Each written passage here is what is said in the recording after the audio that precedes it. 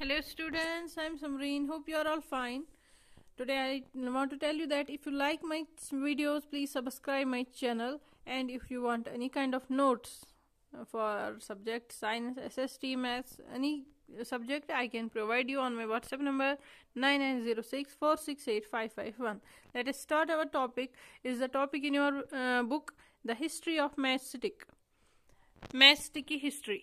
पहला ही जो the thin piece, पहले ज़माने में क्या होता था बच्चों कि जो पाइन वुड था एक, उससे उस लकड़ी से क्या करते थे, वो लकड़ी डिप की जाती थी इन सल्फर। सल्फर एक नॉन मेटल है, उसी पाउडर में डिप की जाती थी ताकि मैचस्टिक बन जाए और ये फ्यूल को जलाने के लिए यूज़ हो। ये मगर 5000 ईयर्स पहले। फिर से मैं रिपीट करूंगी, a thin piece of pine would was dipped in sulphur before 5000 years ago. उसके बाद क्या हो गया, केमिकल्स नहीं बनाए गए। उसके बाद सेकेंड प्रोसेस में क्या हो गया, अब फिर सल्फर को यूज़ नहीं किया गया।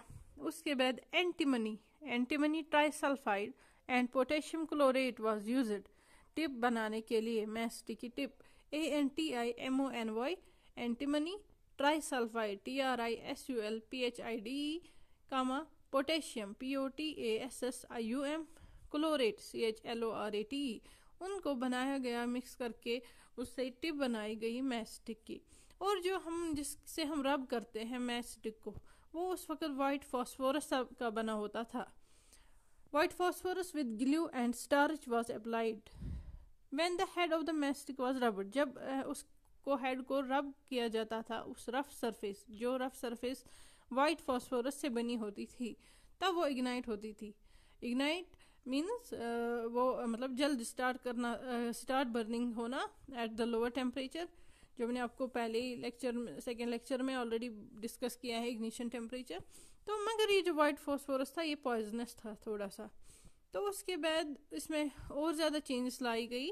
इस वक्त जो मैचस्टिक हैं वो बनाई जाती हैं एंटीमनी ट्राइसल्फाइड, उसी से हेड तो उसी से बनाया गया है इसका अभी भी, antimony trisulphide and potassium chlorate.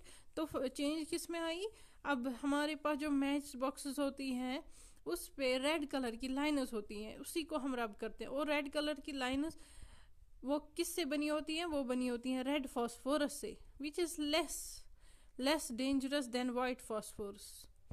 Hope you understand today's topic. In next topic I will discuss another topics, and I repeat it, please subscribe my channel if you like my videos, and if anybody want note, please contact me on my WhatsApp 9906468551. Thank you for watching this video.